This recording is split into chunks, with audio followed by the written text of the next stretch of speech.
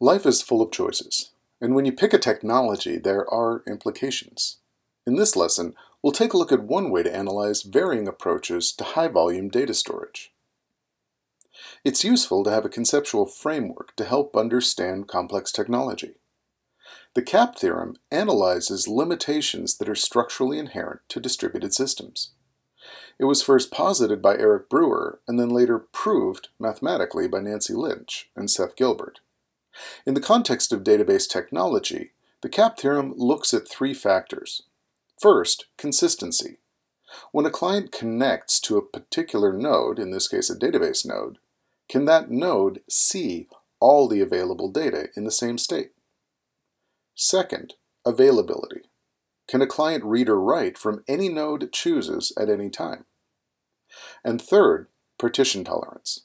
If there is more than one node involved, meaning we're talking about clustered software, will nodes function normally if the network drops between some of them, leaving them out of contact?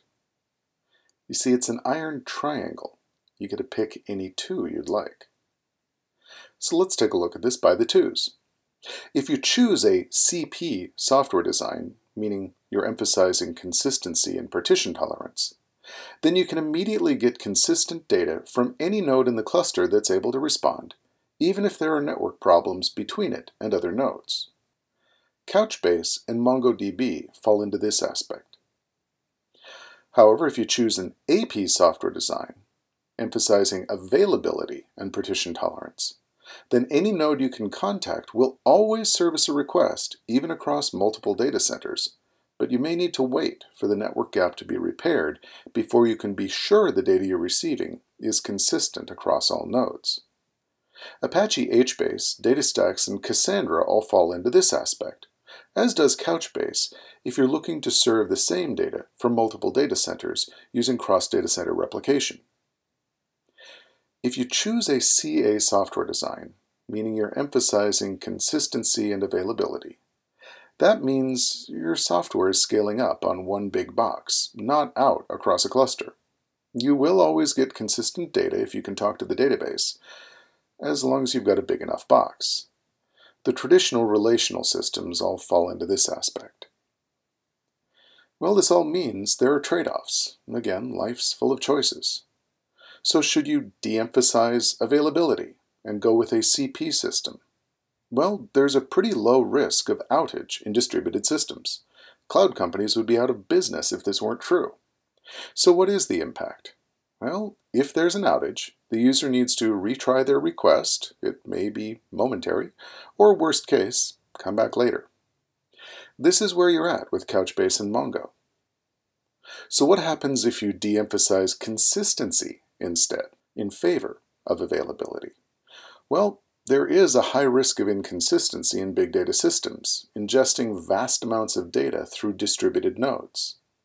So if the architecture doesn't inherently guarantee consistency, you're either going to need to accept stale data as an aspect of your system, or slow your requests down to wait for multi-node quorum.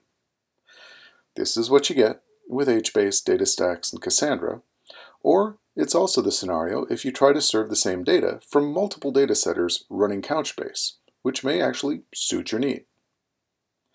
Last, what happens if you de-emphasize partition tolerance? No, with this approach, you're not talking about elastic, scalable software, but one big box.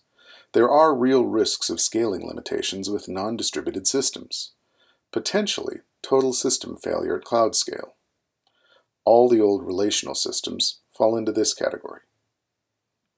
So what have we learned here? Well, database management systems require a distributed architecture to reach cloud scale. You can analyze distributed systems by factors of consistency, availability, and partition tolerance.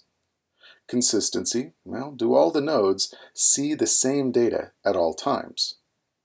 Availability, are all nodes read-write accessible at all times? And partition tolerance, do the nodes still function normally if the network drops between some nodes? You get to pick any two. Couchbase emphasizes consistency and partition tolerance. Or, if you use cross-data center replication, then it falls into the AP category availability, and partition tolerance. Both architectures are available to you with Couchbase. Relational systems, though, can fail at cloud scale due to fundamental limitations of their old design. Couchbase. We've got you covered, and we've got a lot more to come. Stick around.